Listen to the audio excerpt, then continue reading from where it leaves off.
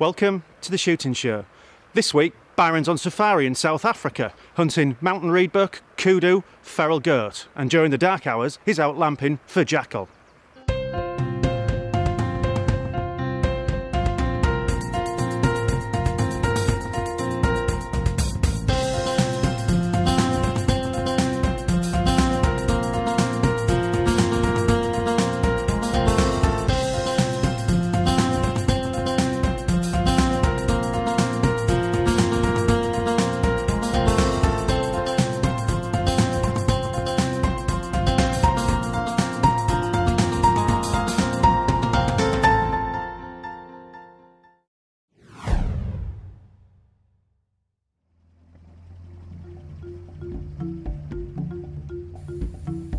We return to Africa with Byron Pace, and his stint at Winterberg Safaris is coming to an end.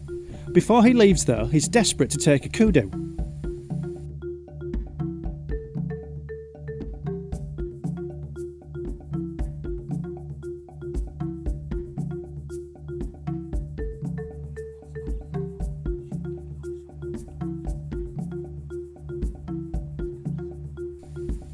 Byron and Deerfan head out, and it doesn't take long to spot movement on the hills, but engineering themselves into a shooting position looks set to prove tricky.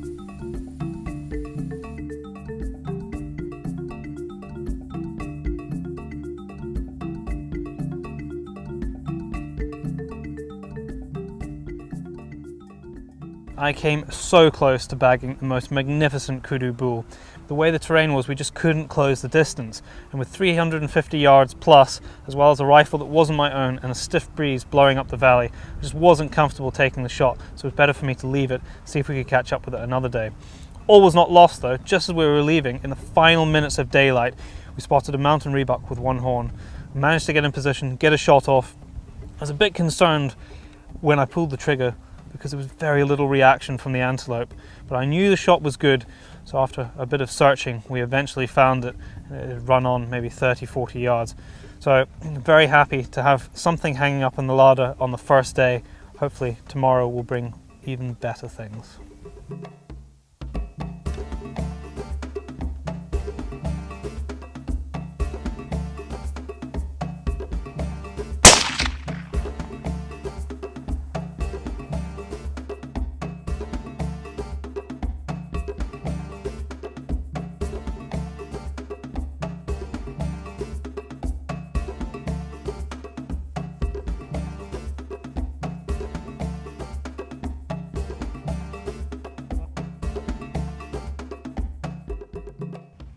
When we started the night trying to find kudu, we found some, but couldn't get a shot off.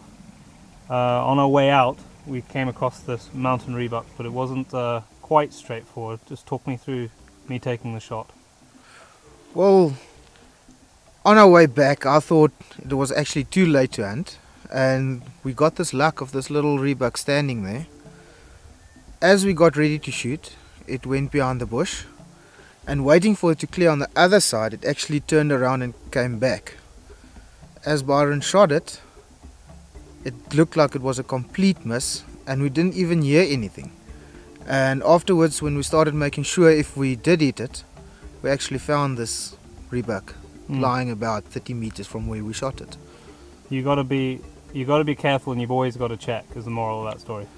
Definitely, that is the most important thing. Once you fire a shot, go and make sure, because it's so easy to make a mistake. Make sure if there's any blood, check the tracks, all of that, and if you're 100% confident that there's no blood, then you can give it up. And just finally, this is quite a good little ram to shoot, and what's the reason for that? The reason for that is like I would say more of a cull ram, because its one horn is broken off. Mm-hmm. But they can do a lot of damage, can't they?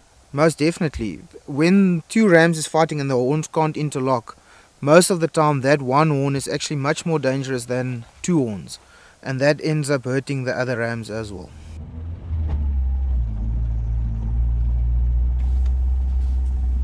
My last day in the Winterberg Mountains was a short one.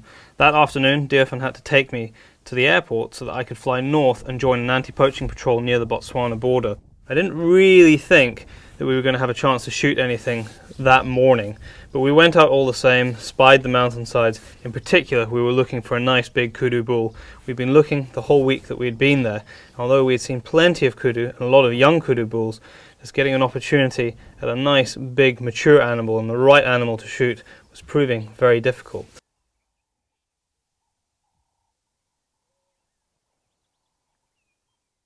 Now Dearfin had told me about the feral goats that were in this mountain range, and I'd seen them the previous year I'd been there, but for the time that we'd been there this year we hadn't actually spotted them, so this was the first time, and this was an opportunity that I couldn't pass up.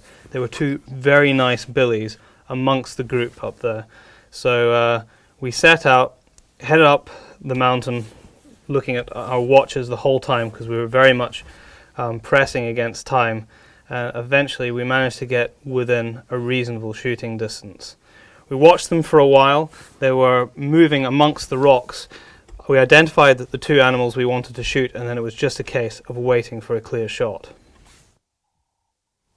It didn't take long for a shot to present itself, but unfortunately I was trying to organise the camera and my rifle at the same time, and soon the billy was completely out of sight again. The rest of the goats were slightly higher up, and I was pretty confident that he was going to work his way behind this rock face and come out, and I should be able to get another chance at a shot. So I got ready. This time my rifle was in my shoulder.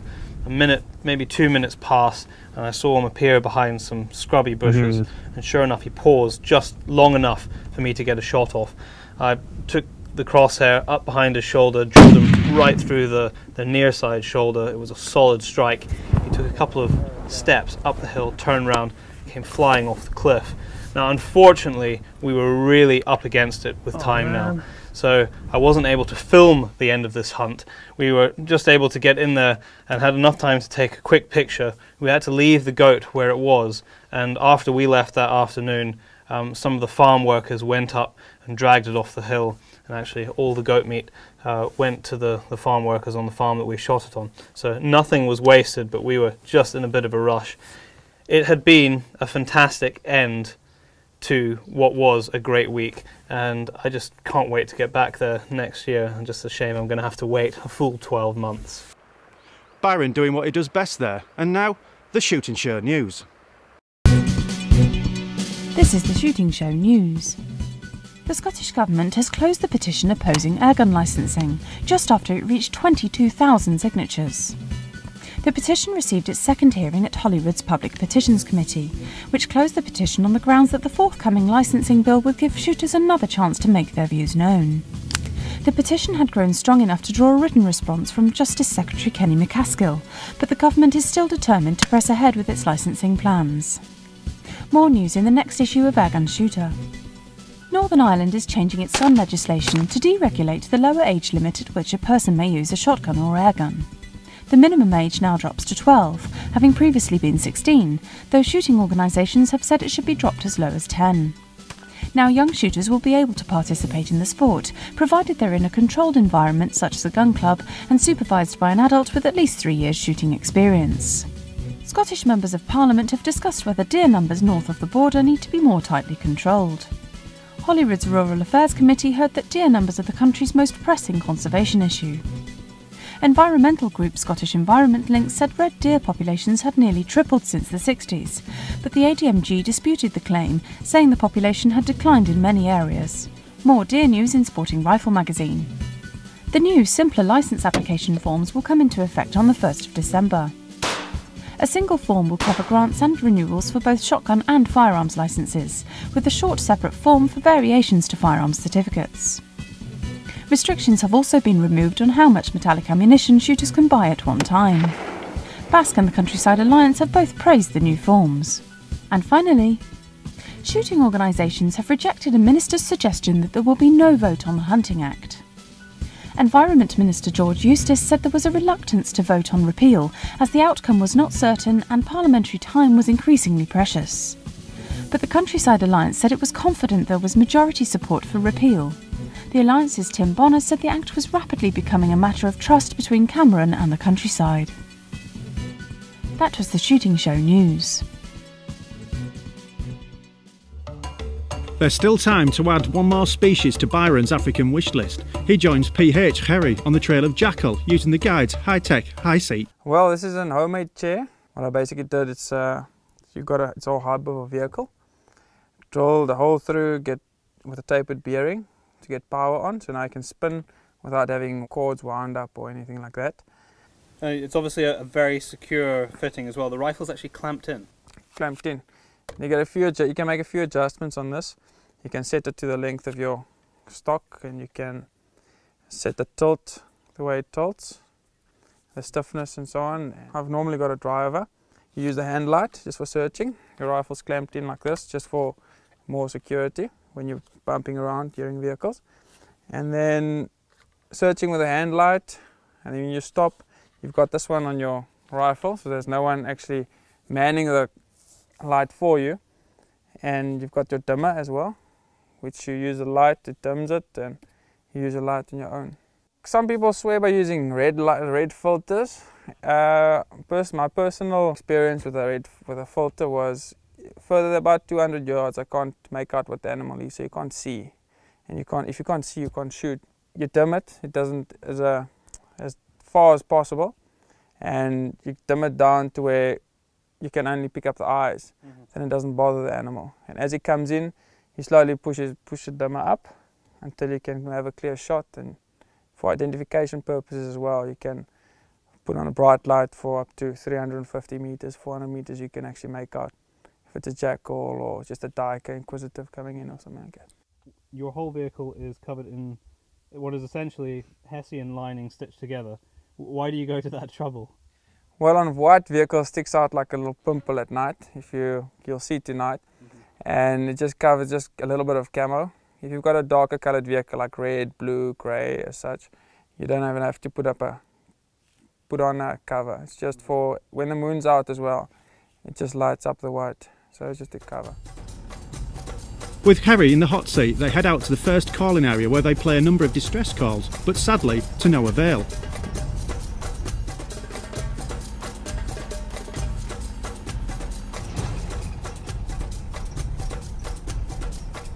Initial lamping proves fruitless too, so they move towards an internal stock fence and set out their caller.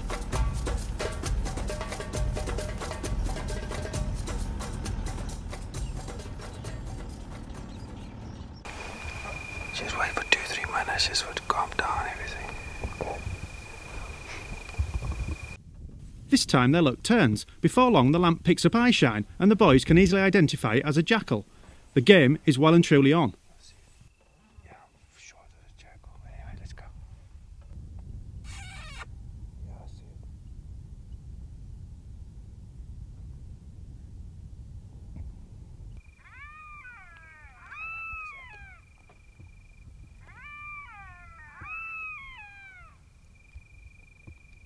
Hurrah scans the scrubby ground knowing the long grass won't make things easy. All his knowledge and sharp shooting skills will be called upon for sure.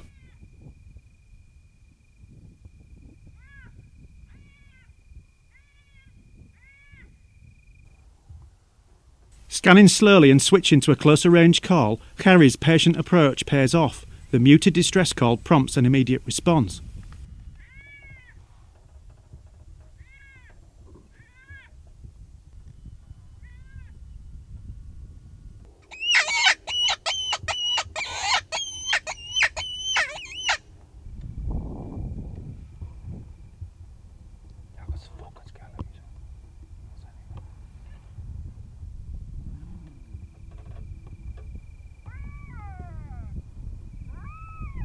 With the quarry less than 60 yards away, he gets into position for the all-important shot.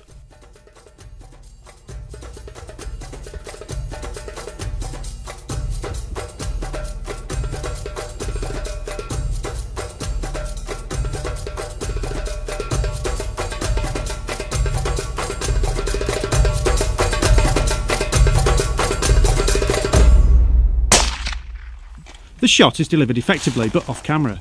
No matter for Hurrah, it's a clean kill and a jackal in the bag. We set off to inspect and retrieve the carcass. When there's two coming in, the butch is normally the lead one running in front. As you can see, here's the entry. And if you look at the teeth, She's last year. She's about, you see the one there? They warn her, but she's about 2 to 3 years old, this one. Normally they'll go straight, but because she backtracked, she came downwind. Trying to catch our wind. From downwind, yeah, trying to catch our wind, which didn't give us a big space to shoot or a lot of time to shoot, so we had to, before she gets away, we had to take her.